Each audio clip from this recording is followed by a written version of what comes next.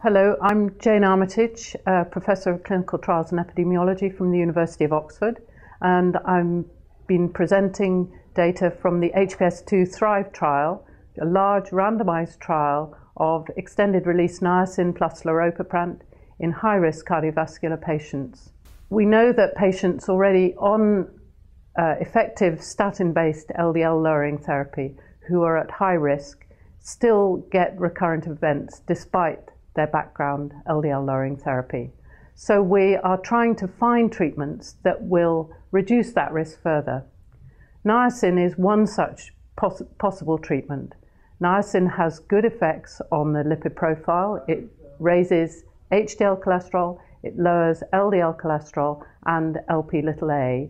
And so we wanted to assess the value of niacin on top of effective statin-based therapy in these high-risk patients. We randomized 25,673 patients from 6 countries, the UK, 4 Scandinavian countries, and China, and followed them for about 4 years. Before patients were randomized, we did 2 things. One, we standardized their background LDL-lowering therapy to either simvastatin 40 milligrams daily or simvastatin plus ezetimibe. Patients then were given ER niacin 1 gram daily for 4 weeks, followed by 2 grams daily for 4 weeks, and only those patients who tolerated the 2 gram dose for about a month were then randomized. Patients were followed up for a median of 3.9 years, and the results of the study showed that we saw no significant benefit on the primary outcome of major vascular events. So that was a composite outcome of coronary events, non-fatal MI or coronary death, any stroke, so including both hemorrhagic and ischemic stroke, or any arterial revascularization. So there was no overall benefit. We saw it was a 4% non-significant reduction among those people who got the ER niacin laropiprant. We actually saw some increased hazards from taking the ER niacin laropiprant. So unexpectedly, we saw an increase in a variety of different serious adverse events, both fatal and non-fatal, among the people who took the ER niacin laropiprant combination.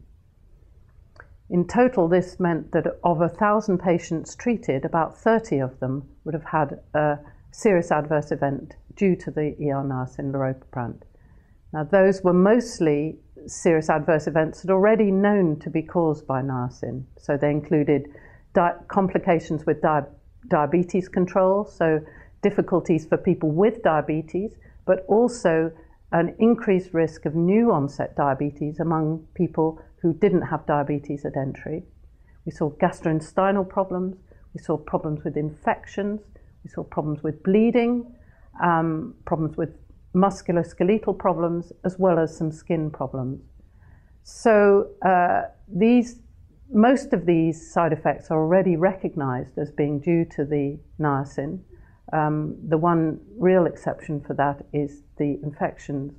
But with a drug which causes no overall benefit, it's clear that these hazards are unacceptable. And the role of niacin for cardiovascular disease prevention, I think, needs to be reconsidered in the light of these findings.